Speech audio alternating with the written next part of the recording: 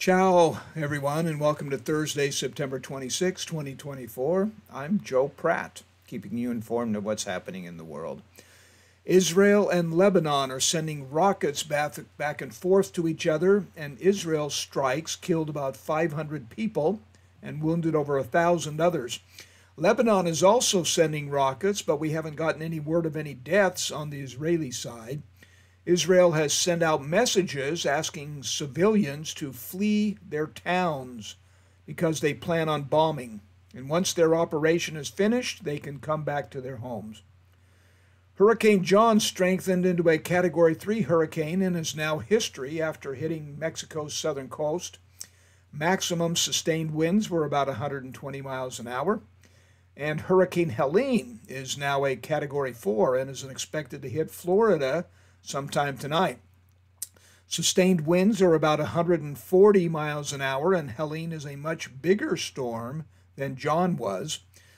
Officials are recommending people in the storm's path to write their name, birthday, and important information on their skin in permanent marker so they can be identified if the storm causes severe damage to property or people, and if people get separated from loved ones.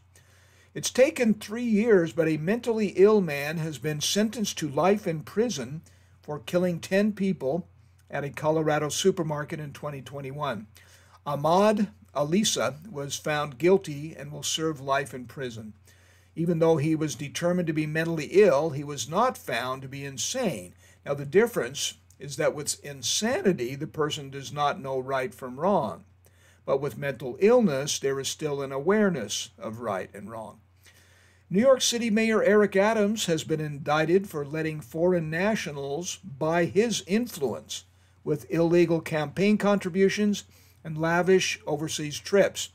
He faces conspiracy, wire fraud, and bribery charges, and it has a 5-count indictment. Boeing is now 2 weeks into a worker strike. The workers wanted a 40% pay raise over 3 years. The company offered a 25% pay raise, and the workers decided to strike. Boeing said the offer would take a machinist pay from $75,600 a year to over $111,000 a year.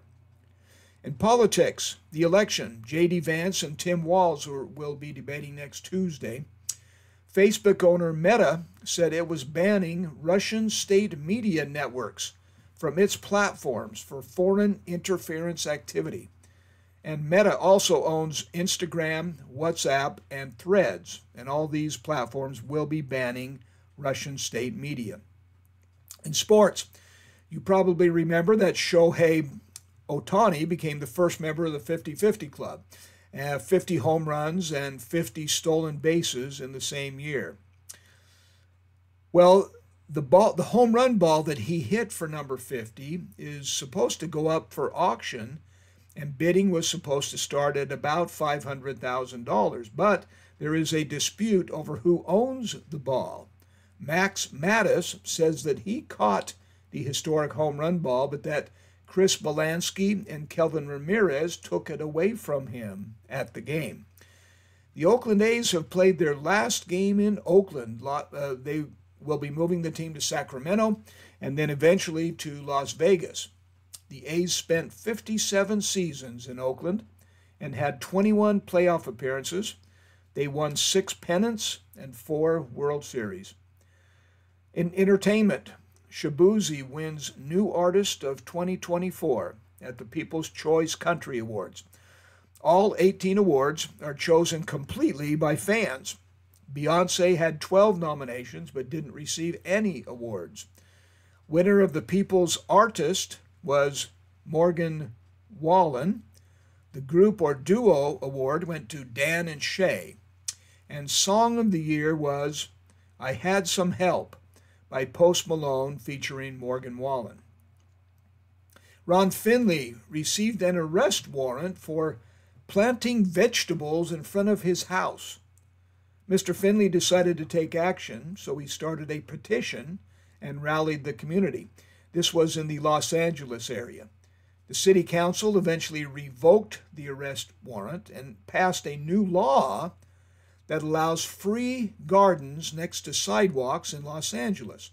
What that means is that anyone can plant a garden on portions of city property in the Los Angeles area. Who says you can't beat City Hall? And from the wisdom of children, Adrian, 12 years old, reminds us, you shouldn't sneeze when someone is cutting your hair. Joe Pratt, make it a great day.